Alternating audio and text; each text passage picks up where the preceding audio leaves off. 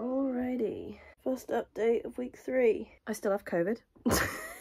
That's not changed. It is Monday the 11th. It is 6:25 in the evening, and this is my first update of the day and of the week. I have now read 10 books, most of those in the last 2 days during the weekend of peace talks, because I was just like, I need short books. What short books can I read?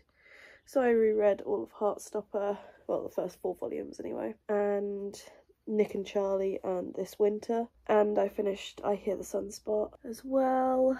But yeah, I read 6 books in the weekend of peace talks, so I'm pretty pleased with that. 60 extra points for Team Serene. And then today I have just finished my copy of Windswept and Interesting. The live show is going to be this Sunday, so I'm all prepped for that. There were a couple of bits that I had to clip on the audiobook because they're so funny. So yeah, I'm just a bit concerned because this is due back in 2 days and I'm positive for COVID and I don't know what I need to do. So I'm taking my next test tomorrow. So tomorrow is day 5. It's day 4 currently of COVID. So we'll see what tomorrow brings. COVID sit rep. It's going down on my chest a little bit. I've been coughing a lot. I've had that dry cough. I'm knackered because of it. I have no energy. I have subsisted mainly on chocolate today to give me any energy. I've read a full draft of the fanfic that I'm betaing and oh my god, I love it so much. She's done such a good job with capturing the characters and their voices, and so good. I'm trying to think what I want to go on to next. Obviously I've got loads of library loans, so they're probably going to be top of my list because they have to go back. So I might start on Fable because I'm already behind on that read along. Also, I started Ecstasy by KV Rose last night, which is for another read along that I'm doing that my friend Asta's running at Just Smutty Things on Instagram. You should go follow her. It's great fun. And we all agree, what the hell was that first chapter? Like, it is a wild freaking ride. It's also nothing like what I normally read, and especially what I read leading up to picking that book up. I was reading Heartstopper. So fluff. This is a lot. There are trigger warnings for it in the description, but I'm so intrigued about where it's going to go. And it's a trilogy. It's the first in a trilogy, and Asta's doing the whole trilogy. So for this read along, amongst other books. So it's going to be, I don't want to say fun, but it's going to be interesting. I keep saying I'll pick up different books. I've said I'll pick up Fable next. I've said I'll pick up Under the Whispering Door or Addie LaRue. I've said I'll pick up Ecstasy, and it's just, my reading taste is all over the place. I'm blaming the COVID brain. I'm forgetting things because of it. I say one thing and then do completely the opposite.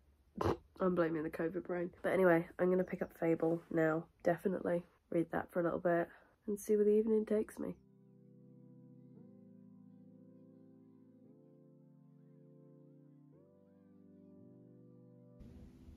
Still positive. God damn it. If anything, that's just as strong. On day 5. Hello. So it is Tuesday.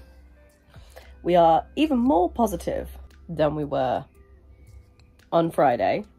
Here's my Friday one, just for a comparison. Friday, today. So yeah, I'm in a great mood. But as you can see, I got dressed. I brushed my teeth today. But then out of nowhere, Mother Nature decided to throw me a curveball. And yeah.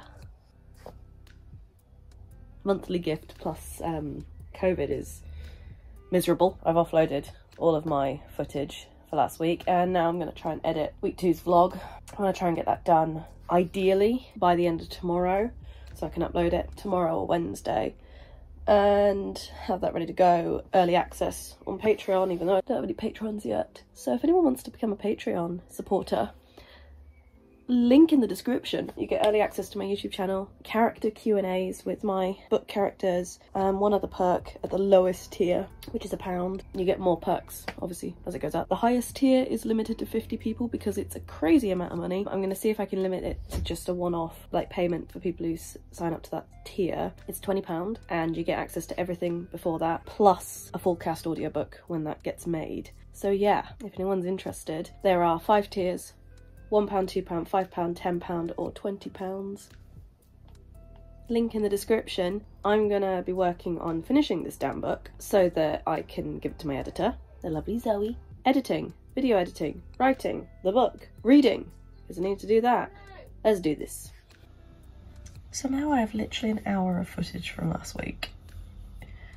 And like half of it is from the last few days.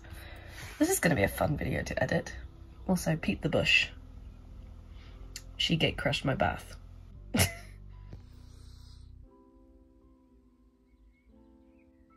The money for my copy of Until the End has just left my account. Which means it'll be here probably in a day or two. Official release day is on 2 days away.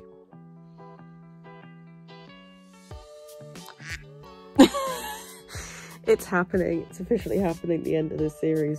The second end of this series. But also, we've just had news that the Heartstopper trailer is dropping tomorrow as well. So I'm guessing that we're going to see the rest of the cast, which means potentially Bash as Ben. And I'm not sure I can handle this because I love Bash. I think he's great. He's hilarious and sweet and lovely online, but he's playing Ben. Ben is an arsehole. And I don't want to. I'm so excited. But seeing Ben Hope actually in the flesh, not just a 2D character in a webcomic, I think that's going to mess me up a little bit because of what this character does to Charlie. So I'm losing my just a little bit. I think I need to focus on reading the grimoire tonight because I need to catch up. Well, I don't need to catch up. I need to refresh what happens in the Skullduggery world. So I'm ready for that bombshell to drop and prepare for this emotional bombshell when the Heartstopper trailer drops.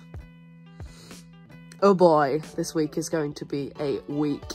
And then next week, it's next week. Next week, Heartstopper actually comes out on Netflix. When I'm in Stratford. I've already messaged like Nori in the group chat, our book club group chat, and just basically said, you do realise I'm staying up to binge all of these episodes when they drop. And they've just said, yeah, we're going to get snacks. And I'm like, yep, snacks. I'm going to need tissues because I'm going to be crying. My little fangirl heart is literally that meme from The Office of, everybody stay calm, everybody stay calm. What's the procedure? Stay calm! My little brain is just in overdrive right now. Pray for my mental stability, or what little is left of it. So I'm on my YouTube homepage, right? Let's scroll down just one more row. Do you see what I see? It's taunting me!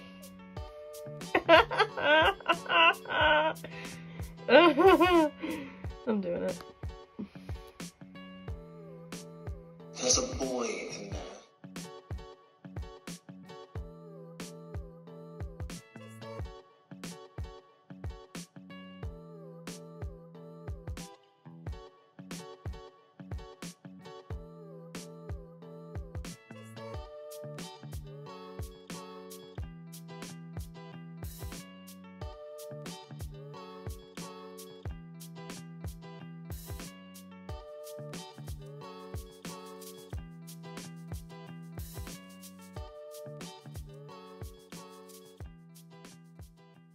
It is Wednesday, my dudes.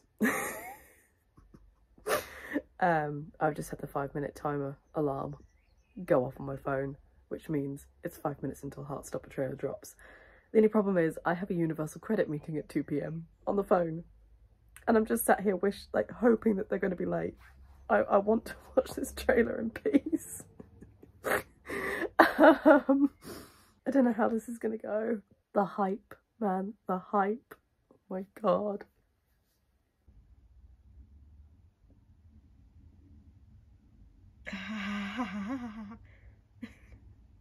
It just changed. Oh my god.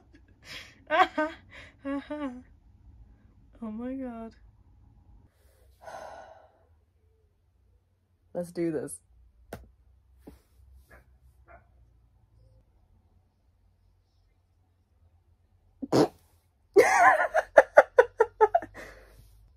Yeah, mood.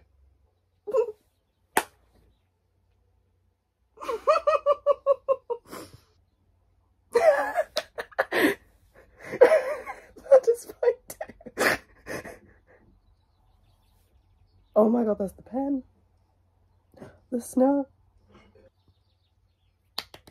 Tara Darcy.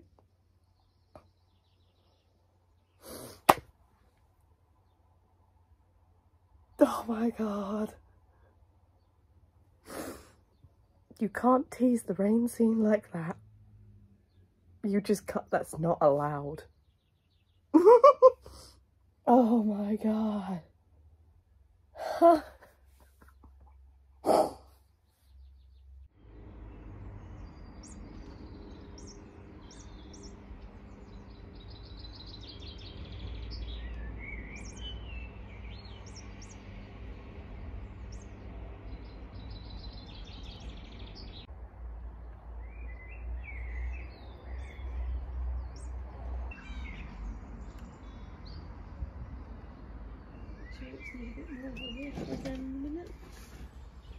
You see my free ones? Hello.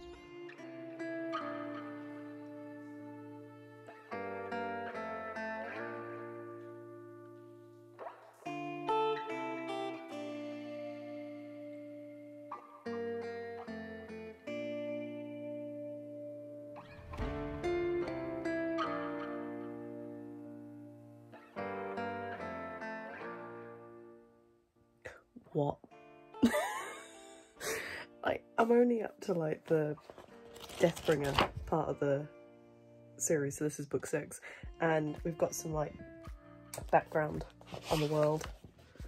It's basically what this is. It's like a synopsis and retcon and like extra world building, like sort of thing. There have been a couple of reveals just literally just dropped on me, and I'm just like, oh wow, this changes so much. So yeah, I'm excited to see where the rest of the grimoire goes. Like, I assumed I knew everything going into this, but Derek is revealing some things. I've hit like a little bit of a pause on reading just for a second, because 1, I need to take painkillers, and 2, because I wanted to talk to you guys, because what you're about to witness potentially is some extremely ugly crying. I've just hit in the grimoire. As you'll see, I'm just over halfway through it. I'm at this point. I've just got to the Last Stand of Dead Men bit. And for anyone who knows the series, you know that a couple of big deaths happen in Last Stand of Dead Men. I'm not going to say who, or in fact, actually, skip to this time signature if you don't want to have any spoilers, because I'm going to be crying probably in the next minute or so, and I will be talking about whose death it is, more than likely. This is just so that editing Jess doesn't have to jump around. If this waffly explanation is in it, you know that I decided to go full spoiler. I'm only deciding to go into spoilers for Last Stand of Dead Men because it came out 9 years ago. It came out 9 years ago. Oh god, I feel old. I was in year 12, year 13 when that came out. I was just finishing year 12. Me. So yeah, I've carried the hurt from this around with me since 2013. And every time I see Derek, I will be seeing him on Monday, COVID permitting. I better bloody be negative by then. Every time I see him, I make sure to remind him how much this death still hurts me. No doubt when it gets to The description of the death in the recap: there will be tears. There are tears for an entire chapter leading up to the chapter that the death happens. So I cry for 2 chapters worth whenever I reread Last Stand of Dead Men. So there is a high chance of some very ugly crying from me. But I still have the audiobook going, which is very good actually. The Grimoire audiobook is very, very good. This is your forewarning. Skip to this time signature again if you want to avoid any names regarding who dies in Last Stand of Dead Men. Let's do this. Oh, good God. I've actually got butterflies in my stomach. I just had that whooshing feeling, you know, when you're really not looking forward to something and your stomach just does that? Yeah, it literally just did. So, pray for me.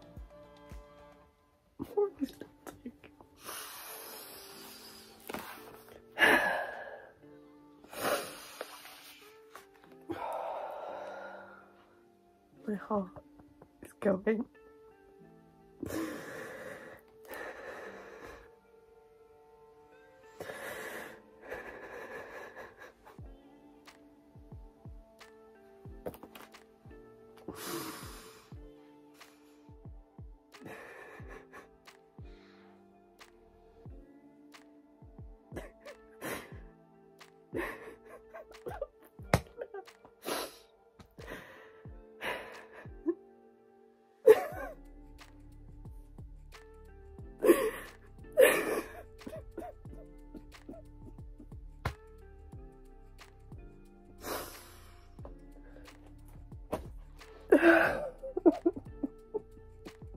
I'm not even reading the real book. I'm just reading a synopsis.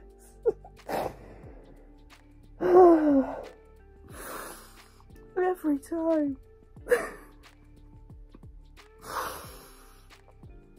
Oh, you can't see them, but there are tears there. Oh my God. I say a lot that there are books that have made me cry, but I don't think there's one that every single time that I get to this one bit, just, oh my God.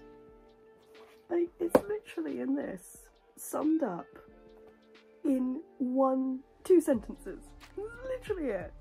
17 words, 16 if you count back up as a single word, not as a double barrel word. And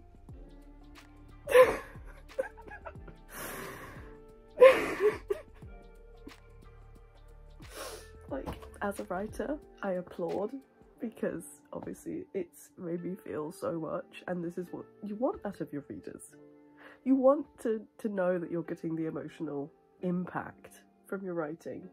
But Ghastly? No! Anton, no! It's not allowed!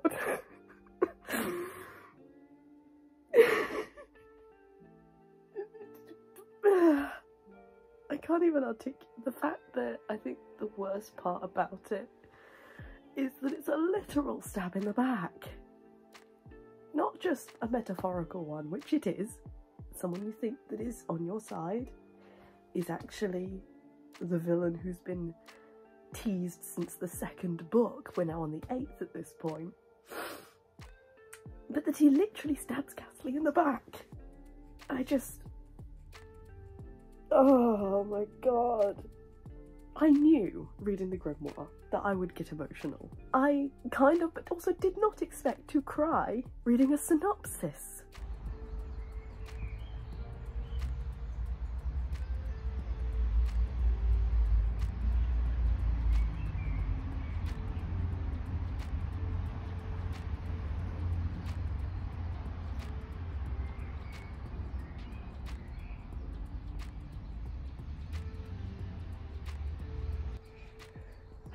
Cat there never was.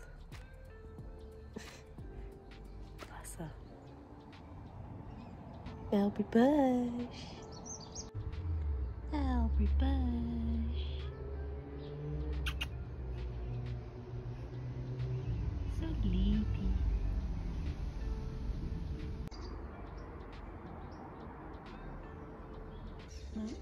Yeah, it was nice. There's no line currently. I'm not counting my chickens before they hatch, but there is currently no line. Chapters of Ecstasy, available. Also, premiere's happening. Woo. Big shout out to Janet in the chat. Hi, Mum. Hi. She left me all day. She's been in the New Forest. I've been in my happy place. With the donkeys. And a Stowford press. And a Stowford. Mum's very happy right now.